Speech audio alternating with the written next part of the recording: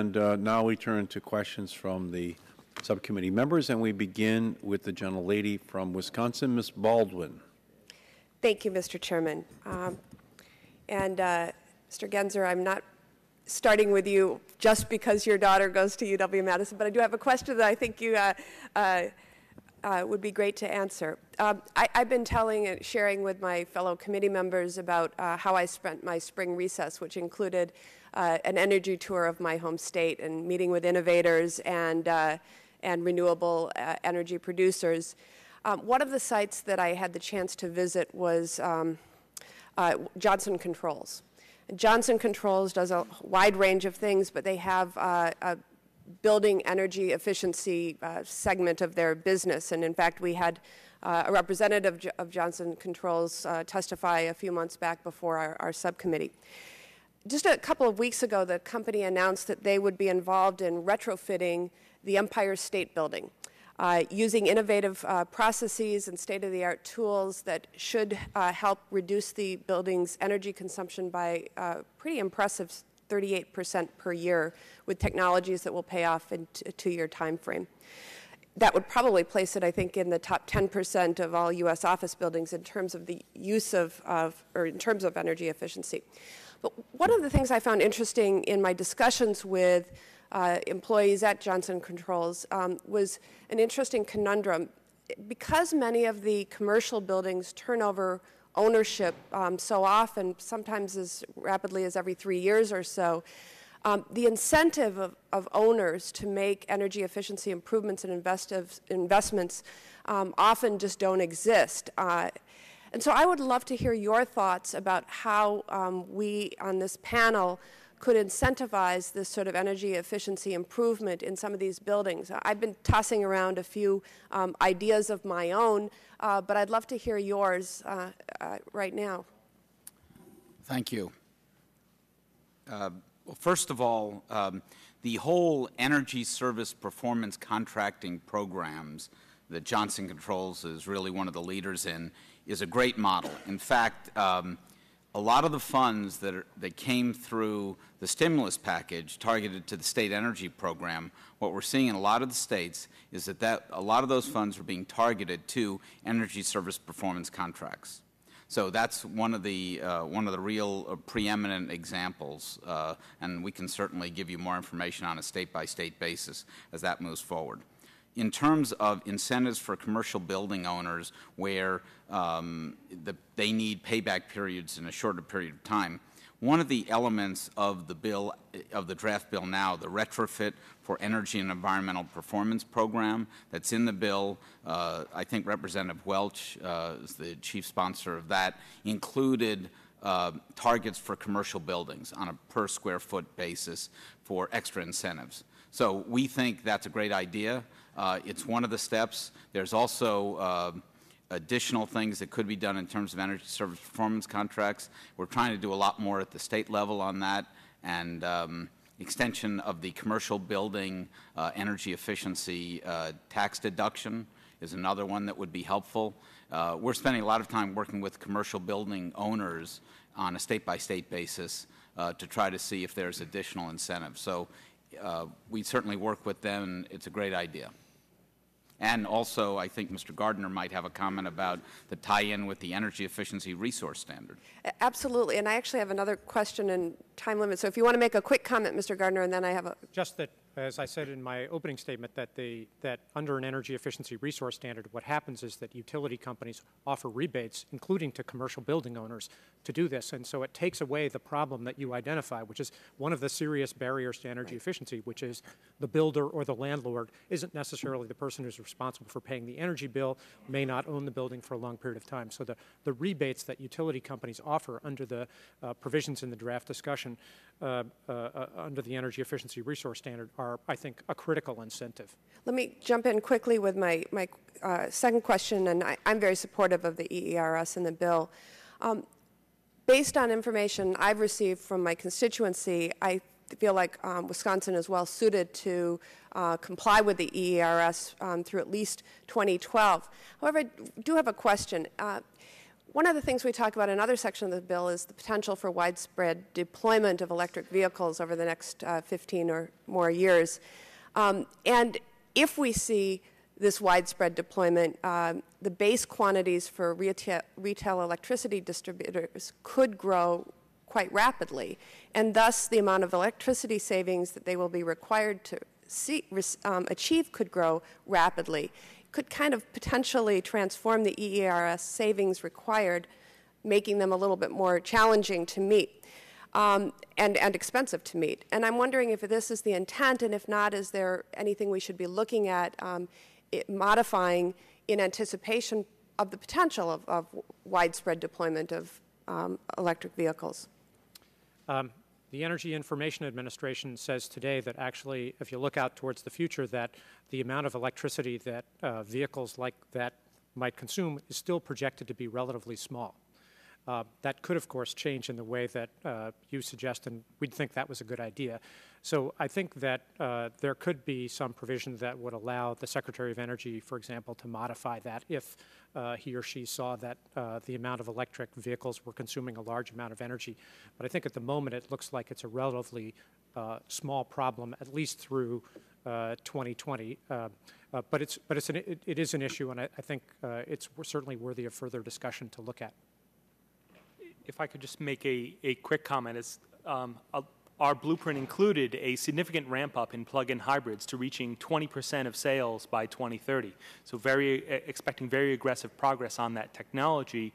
And under our blueprint, when you invest in efficiency and when you invest in renewable electricity, the grid can handle it. And frankly, I would love to have the problem where we have too many plug-ins on the road. That is a problem I look forward to having someday. Great. Gentlelady's time has expired. The chair recognizes the gentleman from Michigan, Mr. Upton. Well, thank you, Mr. Chairman, and I too, sadly, will have to leave you with the last panel on your own, I'm afraid. I regret to say. I do want to put, before I start, I want to put into the record a letter from the International Code Council addressed to yourself, Chairman Waxman, Barton, and myself. We'll include it in the record without objection. And I want to focus just a little bit on autos before I get in my auto and depart. Mr. McCurdy and Mr. Ruth are good friends of mine, too. Appreciate all the work you've done for our state as we try to have the auto industry survive. Mr. McCurdy, you talked a lot about having a single standard. And, of course, that is in the bill, but the standard is California, and the way that I read it, it allows them to, in fact, change the standard, and when they change it, that is California, so does the rest of the nation then follow their lead. Is that your understanding of the way that it's in the draft as well?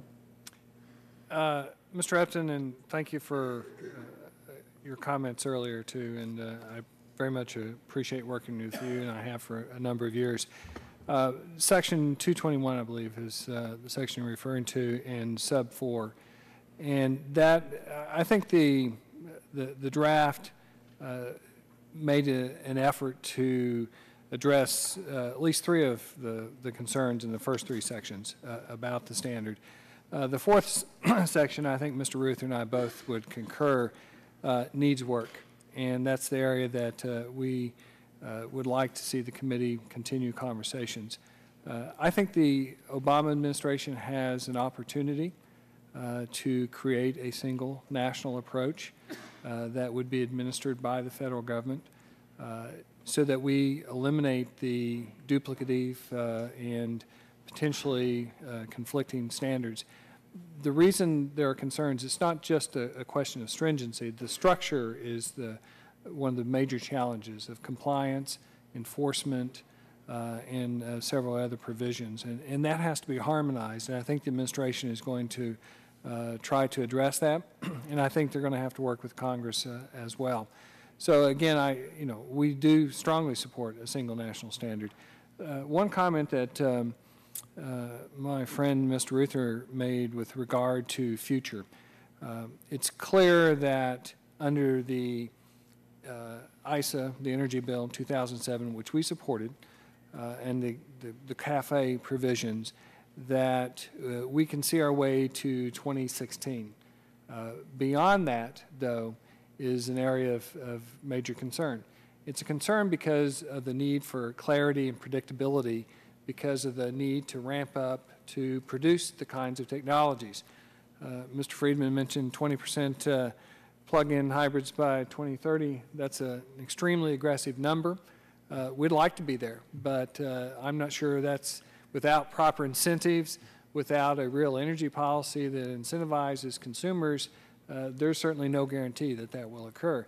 So we need, there's not one single silver bullet technology, but it's clear we need certainty and predictability. And I think that section is one that, on a bipartisan basis, that we should address, and look forward to working with you on it. And Mr. Ruther, do you want to comment on that at all?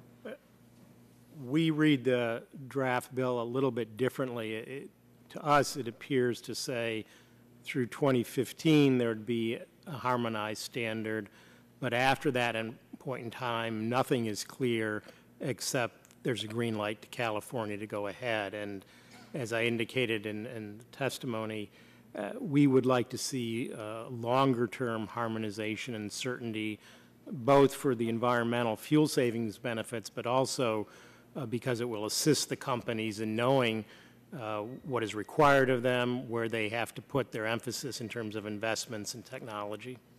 Now, both of you talked about substantial investment to be able to get to that point. I presume that that comes from, as you said, Mr. McCurdy, a 5% of the allocation.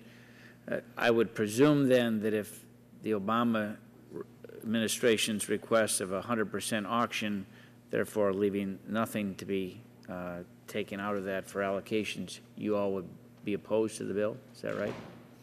Well, I said either allocations or revenue. So it's a question. And I think that section in the bill is not clear. We were not certain. I'm sure it's something the committee is going to be working on. But the point, I hope, is clear, and that is if we're going to be held accountable or responsible for EPA's number of 17% of the emissions, and we understand the incredible costs associated with addressing that, that there should be dedicated revenues or allocations for the investments that needed for research and development, production, retooling, which is going to be quite substantial. Yeah.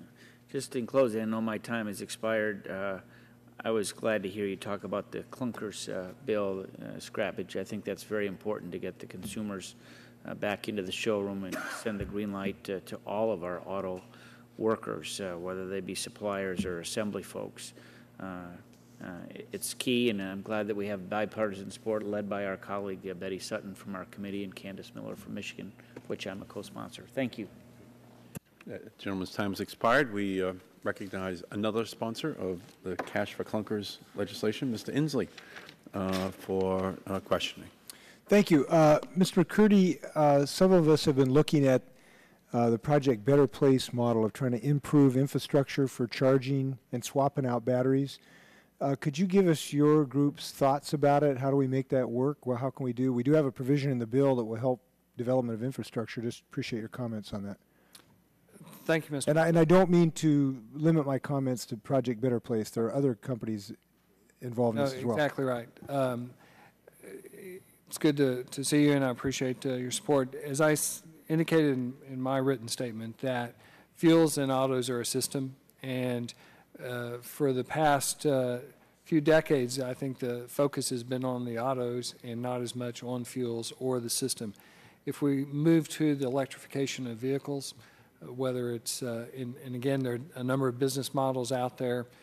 We can't comment on which one is most likely to succeed, but it's clear the infrastructure has to be there, and you have to move now in order to pave the way for whether it's plug-ins, fully electric vehicles, whether it's, and that's where the smart grid comes in. It's also where utilities, I think, are going to be incentivized to address that as well. What you need is the ability to recharge, whether it's home through a smart grid at night when the rates are lower, or your place of work, or if you're moving around urban environments. And it's clear the current infrastructure is not there to support that. So this is an important investment. A Better Place that you mentioned is one where they have a different business model, but they want to have charging, fast charging, or replace the batteries themselves. Again, we're not going to down select one particular technology, but we think the infrastructure could be supportive of an entire electrification process. Great. Thank you. Appreciate it. Thank you. I wanted to ask Mr. Sperling and Mr. Drevna the discussion about the low carbon fuel standard. Mr. Drevna, and I missed your oral testimony, I'm sorry, but I was just reading your testimony, and you were making reference that you thought that there was a possibility that the approach in the bill would discriminate against certain petroleum products. I think you were referring to Canadian tar sands. And I don't understand that criticism. Basically, the bill would, it would have, quote, some discrimination, but it's based on carbon content. All the creator's children would be treated the same. It's just dependent on how much carbon content is in each fuel source. So I don't consider the bill discriminatory in that sense. It simply judges each system based on its carbon content. Perhaps Mr. Drevna and Mr. Sperling could comment on that. Well, I could, thank you, Mr. Inslee. I would comment on it. Unfortunately, Mr. Sperling had to catch an airplane. Mr. Friedman might be able to help Mr. us. Friedman. Yeah. But, oh, no, it goes on. Yeah. The question about the low carbon fuel standard is, it's what you're saying is there's two parts to it that we see. One is that the bill, the draft itself has a cap and trade mechanism. And the bill also contains a low carbon fuel standard. We view those two things as both, as I said in my oral testimony, at best duplicative and redundant, and at worst as punitive and counterproductive. We have no control over the only way to get low carbon fuel standard is to blend non-carbon fuels into gasoline or diesel. We have no control over the technology of advancing those new fuels. We have no control over the infrastructure. If you have a cap, that's a performance standard. Then you're saying you have to do more, do a low carbon fuel standard. And then when you look at the renewable fuel standard that we're still obligated under EPACT 05 and then as amended by ESA 07, we've got three potentially competing kinds of legislation and regulation we have to look at. I think there's a misconception among a lot of folks that, and I know the draft says, well, we're going to phase out the RFS as we ramp up the LCFS. In theory, that sounds marvelous.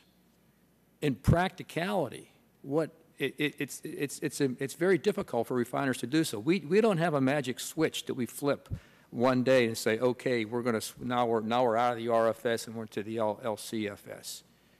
It's almost like the proponents believe that there's two dimmer switches. One we're going to raise on the LCFS while we lower the RFS. Unfortunately, Mr. Inslee, it simply doesn't work that way. And again, I go back to saying if you have a cap, if you have a performance standard, it's one thing to have a belt and suspenders, but these two are competing. They could potentially be competing because there are many studies out there right now that suggest that a low carbon fuel standard is actually more energy intensive than other ways of reducing carbon. And I'll be more than happy. I don't want to use up all your time. I'll be more than happy. I appreciate that. I think you came up with 3 criticisms I hadn't even heard yet, but well, and again, I'll be more than happy to discuss these. But this is why I suggested that we would suggest whether another hearing on this for the transportation sector. We heard a lot this morning about a lot of things involving electricity. We really, from my parochial interest, and I shouldn't even say parochial. This is a nation's interest. From our interests, we have to fully understand what the impact's going to be on transportation fuels because, as we all know, this is what drives the economy. I appreciate it. Mr. Friedman? Thank you, Congressman, and thank you very much for your leadership on the low-carbon fuel standard. You've been very important to making progress in this area. I think part of what we're seeing is when people don't want to make progress, they try to make things sound a lot more complicated than they really are. The low-carbon fuel standard is a very straightforward policy that creates a market for cleaner fuels. And one of the problems, one of the challenges with a cap and trade system is if we do it right, if we add in the complementary policies, sure, we'll maybe increase gasoline prices 15, 20 cents a gallon. Well, it took a near quadrupling of gas prices last summer to get significant change out of consumers. 15 or 20 cents a gallon is not going to stimulate low-carbon biofuels. It is not going to stimulate electric vehicles. It is not going to stimulate fuel cell vehicles. A low-carbon fuel standard will do just that. Also, it's not just about alternative fuels. Refineries have the potential to increase efficiency 10 to 20%. We've got a wellspring of efficiency improvements that can be seen throughout the economy, and refineries are part of that. So there's a lot of potential. This is really a lot simpler than I think people make it seem. It's really the same case with vehicle standards. Once EPA sets strong enough standards, California has already made clear they will cede to EPA's authority when they set strong standards. Thank you. I'm over my time. I just want to make one closing comment. Throughout these discussions, one of the things we're trying to do is really promote the creation of new technology. We have to have new technologies here. And even if we could do certain things at zero cost today that don't get us to the ultimate goal, we got to create these new technologies. I think this helps. Mr. Dillon, my time's kind of up. I look forward to talking to you some more. Thank you. Great. Gentleman's time has expired.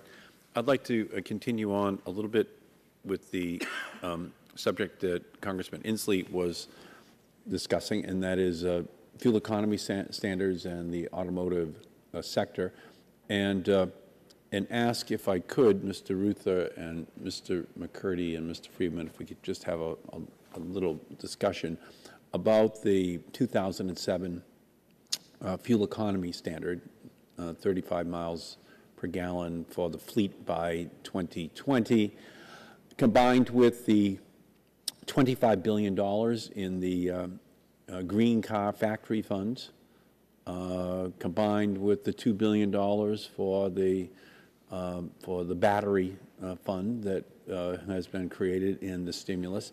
And just give me some sense of your optimism about how we just might reach a tipping point in 3, 4, 5 years, where we move much more rapidly than even the law requires because of the adoption of these green car new technologies that will be manufactured by every company, not only in the United States but around the world. Mr. McCurdy. Thank you, Mr. Chairman. We obviously applaud the efforts to dedicate some revenue or some funds after the passage of ACES, $25 billion, Section 136 funds. As we know, that was over a year ago. Those funds are just now, the loans are just now starting to be made available. The battery money is important. You have particularly strong interest in those technologies. That's a step, a small step in the right direction. If you recall, the NHTSA estimates for the cost to the U.S. sector for compliance with CAFE was going to be roughly $85 billion. So 25 is a down payment. I think it's an important step. But if you want to accelerate that, which is really where you'd like to go, it's going to take considerable more investment. And it's not just a question of money. I mean, with all due respect to Mr. Friedman, it's not as easy as perhaps some would say in theory. I mean, you actually have to go beyond the laboratory and get it deployed. And in the manufacturing world, and when you're dealing with consumers, the real key is being able to have it where it's a warrantable product that will last, whether it's in the rather cold climate of Wisconsin in the winter or the summers in Arizona. And so batteries, that's a big challenge to battery and electrification. But having said that, we're very optimistic and hopeful about transformation to the new technologies, and we want to work with Congress and administration in order to make that happen. Thank you. Mr. Ruther. We believe that the 2007 law was a very good law, and we're optimistic that the companies will be able to meet the standard in that law and perhaps do even better than that. It's my understanding that already enough applications have been submitted to exceed the $25 billion that's already been appropriated for the Section 136 program. And that's part of why we believe that there's a need to provide additional funding going forward. I also have to underscore, though, that the ability of the companies to achieve better results in the future is being impacted by the current severe recession in the industry, which is severely straining the financial resources of the companies. It's also changing the underlying assumptions. I mean, one of the key assumptions that goes into the cost-benefit analyses is the number of vehicle sales. That affects the reductions that you get in emissions. It affects the cost of diffusing the technology across the entire fleet. So I think everyone is going to have to go back and revisit the calculations on what can be achievable going forward, given the dramatic change that we're seeing in the nature of the auto market. As the auto marketplace once again goes from 10 million cars a year back up to 16 or 17 million cars per year, which are sold in the United States, and I do subscribe to Vice President Gore's analysis that as we recover and as the Chinese and Indian economies and other developing countries' economies continue to expand, we will see an inexorable rise in the price of gasoline here in the United States. Do you think that it's likely that the automotive industry will plan now that they have this much lower demand for that 16 or 17 million vehicle world that will be recreated in 3 or 4 years, hopefully, in a way that has a higher percentage of vehicles coming from this energy efficient or plug-in hybrid or straight hybrid vehicles, Mr. Ruther? Well, I think a lot of analysts are questioning whether we will be getting back to the 16, 17 million vehicle sales level. That there may have been a long-term change in the overall demand. So I think that's an important thing. We do agree that over time the gas prices are going to be going to higher levels. And I mean, we believe there's a need for the government to try and incentivize and drive the electrification of the industry and to drive that process as quickly as possible. And we want to work with you to be supportive of that. Well, I'm just working from my own personal set of assumptions that maybe we do have to pay cash for clunkers, which I think we ultimately will wind up doing here. But there's going to be a point at which people spend their own cash for new cars, and that's when the economy recovers. And I think it's a pretty good bet that people will not like riding around in clunkers if they've got the cash back in their pockets, and I think that's a good planning premise. Mr. Friedman. Thank you, Mr. Chairman.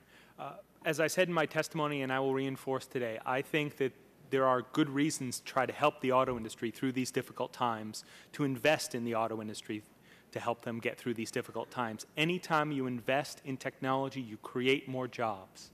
And if we invest in the auto industry tied to performance standards, anytime the federal taxpayers put out money, they should expect something in return, so there should be performance standards tied to those investments. If we make those investments, I do think the auto industry can make significant changes. In fact, we're already seeing it. This is an article from Business Week. Detroit finds green in recycled fuel economy ideas. It's about how Ford once nixed fuel saving tricks from the 50s and is now using them to boost mileage and cut emissions. The auto industry has the technology. The engineers and auto workers are incredibly talented. If you give them the chance, if you make the investment in them, if you trust them to help cut our emissions and make us less dependent on oil, they will deliver.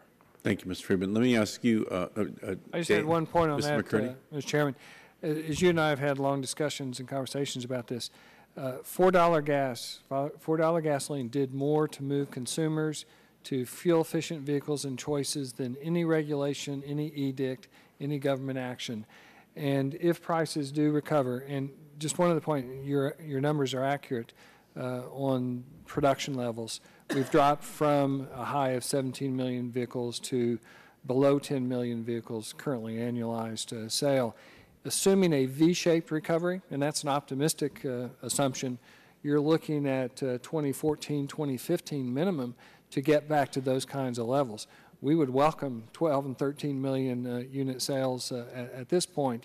But the important thing is, even with this downturn, this industry continues to invest more than any other industry in those technologies, in research and development. Thank you, Mr. McCurdy. And let me ask you, Mr. Bowles, one final question, and that is to relate to us the lesson, if you can, succinctly, that the Regional Greenhouse Gas Initiative that Massachusetts and 9 other states are part of, that has a kind of an equivalent system out in California, the West Coast, and that other states are looking at. What can we learn from what happened in terms of having a system in place that creates new incentives for reducing the amount of greenhouse gases that are emitted into the atmosphere? Thank you very much, Mr. Chairman, for the question. And really, on behalf of the 10 RGGI states, I think we can report remarkable success. We learned from the experience of the European Union and the windfall profits that were given to power generators when they were given on an allocation basis their permits and then held them in reserve and ultimately sold them later at a greater price and ended up making money off the permits when the point was to reduce greenhouse gas emissions. In Massachusetts, we've adopted a 100% auction policy. We've been through 3 auctions in the nation's first functioning cap and trade program. The price of the auctions have gone up modestly at each point from about $3 a permit to about $3.50 a permit. In Massachusetts, we've raised $43 million that we're plowing back into energy efficiency. We're seeing jobs being created by that, people saving money on their electric bills from those investments. So I think what we've taken from it is that a auction system works. It works brilliantly. We haven't had big surprises. We've generated resources back for economically efficient returns that are protecting the environment and creating jobs at the same time. So And can you give us some sense of what the response is in those 10 states to this system that right now is limited to the utility sector? yeah, very well. I mean, in Massachusetts, we're spending about $150 million a year on energy efficiency anyway as a baseline. We're adding significant new resources and expanding those programs. So I would say it's been very well received in Massachusetts, and I think across the footprint of the 10 RGGI states. Okay, great. Here's what I'm going to ask each one of you to give us your 30-second summary as we move forward in terms of what you want this committee to remember as we move forward over the next month on passing a climate change and energy bill out of this committee. We will go in reverse order, and we will give you, Mr. Delaski, the first shot. I'll just reiterate that our support for the subtitle concerning appliance standards, and urge you to keep that subtitle strong and to maintain the reforms to enable the Department of Energy to set standards stronger as they move forward to get their program back on track. Thank you very much. Mr. Drebner. Thank you, Mr. Chair. If I could sum it up in 30 seconds or less, I would urge the committee and the Congress to make sure we know all the consequences, intended and unintended, that as we forge on, as you forge on with the legislation, it's just too important, and is just not enough. And again, from the transportation sector, I think we should sit down again and talk about the transportation sector and talk about what is in the discussion draft and where we have some concerns and where we have some other ideas for you. Thank you very much. Thank you, Mr. Drebner, very much. Mr. Gensner. The stimulus package was a good start, a great start on energy efficiency funding, things you've been fighting for 35 years. The retrofit for energy and environmental performance program and the other elements of the efficiency part of this bill should definitely go forward, and it's also time to move forward aggressively on building codes, both at the residential and the commercial level. Okay, thank you, Mr. Gensler.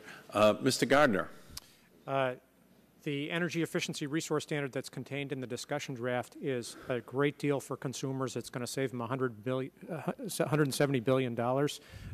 It is also a critical, coupled with a renewable electricity standard, it's a critical cost containment strategy that will yield the lowest carbon reductions as we go forward to reducing greenhouse gas emissions. Great. Thank you. Mr. Friedman. Thank you, Mr. Chairman. The key to addressing transportation is looking at it as a system, addressing vehicles, fuels, and a smarter transportation infrastructure and more investment in transit.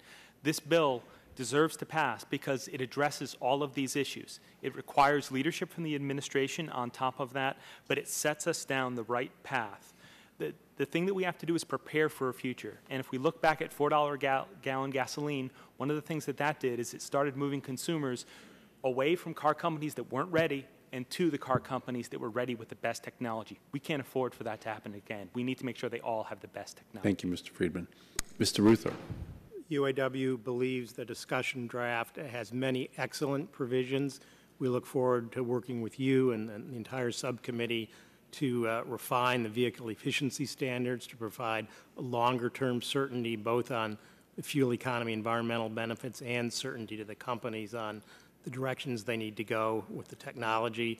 And we look forward to working with you to make sure that the resources are there so that the companies can do that. Thank you, Mr. Ruther. Mr. McCurdy. Mr. Chairman, I said earlier, automakers are committed to reducing CO2 from the vehicles that we sell and the plants where we manufacture them. We want to work, we think the discussion draft provides a platform for discussion. We share some of the concerns as indicated by Mr. Ruther, and believe that we can work to improve those. Thank you. And Mr. Bowles. Mr. Chairman, thank you again for this hearing today and the opportunity. 3 points to recall. One is please keep the strong federal-state partnership found in the draft. It builds on mechanisms that work and accelerates them, not replacing them.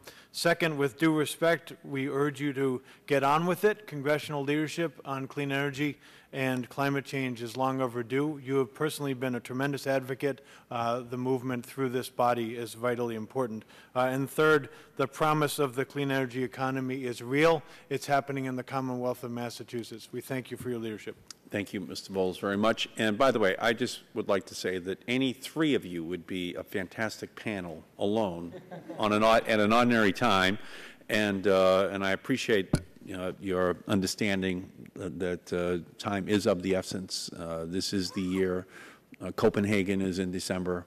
We have to move, and we have to have these issues. And you are right. We're getting it on, Mr. Bowles. You saw that today with the Vice President and Speaker Gingrich. Okay, we are in the middle of an historic debate in this committee. We thank you all very much for your participation. While this panel leaves and the next one assembles behind their names, we'll take a 2-minute break.